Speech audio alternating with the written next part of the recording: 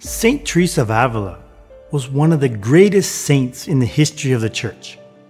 She was a mystic, she was a reformer, and she is a doctor of the Church.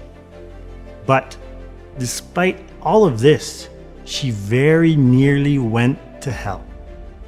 In fact, if it wasn't for a certain fact what took place in her life, she would have gone to hell as our Lord Jesus Christ himself revealed to her. However, as incredible as it may seem, this was not because of some horrible crime that she committed. What was it that nearly sent her to hell? And how can we avoid the same mistake? Let me explain. Teresa was a very virtuous girl right from her childhood. In fact, she desired so much to serve God and to be in heaven with Him that as a child she ran away from home with her little brother in search of a martyr's death. She wanted to be a martyr, to go to heaven as soon as possible.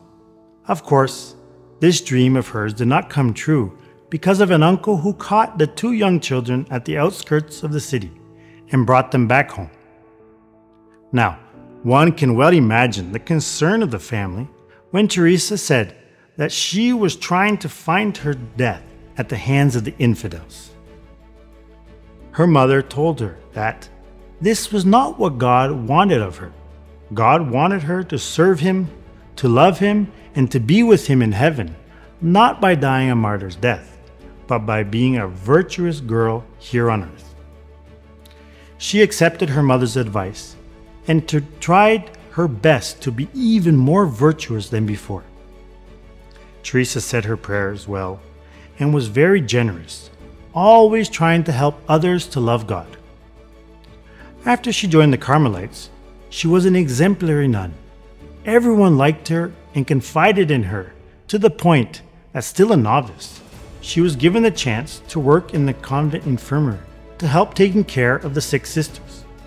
Now, this was a very responsible position, and it was something very difficult to do because, as one can imagine, it is not always easy to take care of old people with all sorts of illnesses.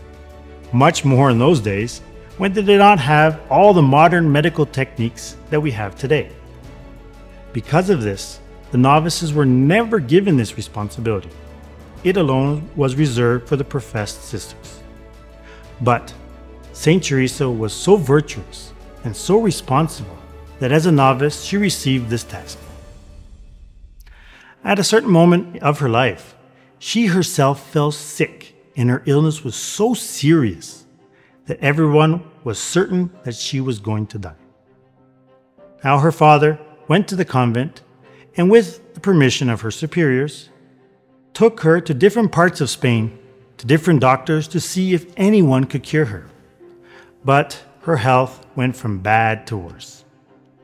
Yet, in the middle of all this, she continued on the path of virtue with an intense spiritual life, saying her prayers, doing her daily meditation, and so forth. Finally, our Lord Jesus Christ cured her to the great joy of all the sisters and town people of Avila. But that's when things started getting complicated. Because now Saint Teresa was so popular in the city and in the convent that at every hour people desired to talk to her, to share the joy of her having been cured, and to benefit from her company. Saint Teresa took advantage of these occasions to talk to the people about God, to help them. To be honest, she probably did a lot of good to the people who visited her. But something very bad happened in the midst of all this. She had to receive so many visits that she started putting her own prayer life aside. She stopped spending time in prayer and meditation. This was something very bad that she was doing. In fact, there were a number of people, among others her own father, who had taken up daily meditation and serious prayer life because of her advice. And now she herself had stopped.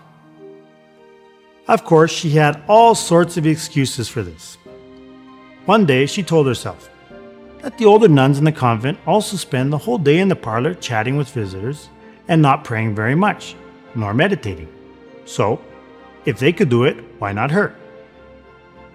On other days, she told herself that the people who came to visit her received so many graces that it was a good thing. Nevertheless, these were just excuses, and God was not pleased with her. Over time, she started decaying more and more in her spiritual life. Our Lord Jesus Christ warned her several times about her decadence. For example, one day as she was talking to someone, she suddenly saw a horrible toad-like creature creeping towards her. On another occasion, she saw Jesus Christ gazing at her with a very sad gaze because of her decadence. In spite of all this, she continued along that same path for 16 long years. Now you might ask, what converted her? What made her the great Saint Teresa that we know of today? One day, her father fell sick and was at death's doorstep. With the permission of her superiors, she went to his house to help him on his deathbed. Now, the priest who was ministering to him at this moment was a very virtuous and devout Dominican. She was so impressed by this priest's virtue that she asked him to hear her confession. And to him she opened her soul.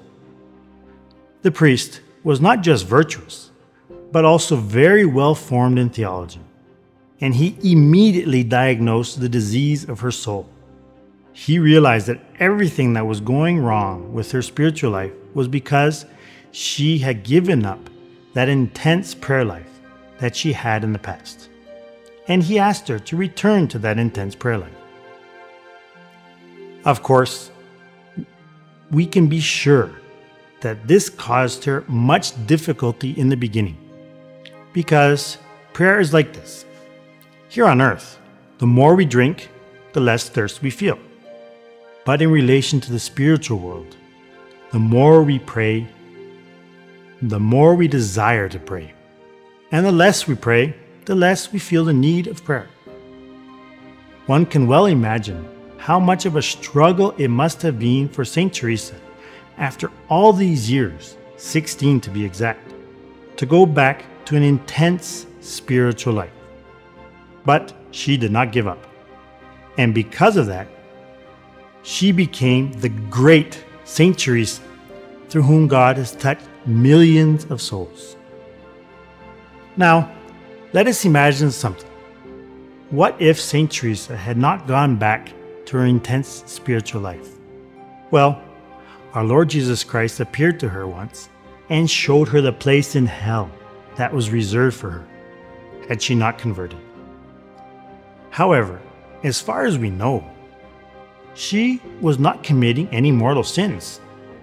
She only had venial sins. And we know that venial sins cannot condemn us to hell.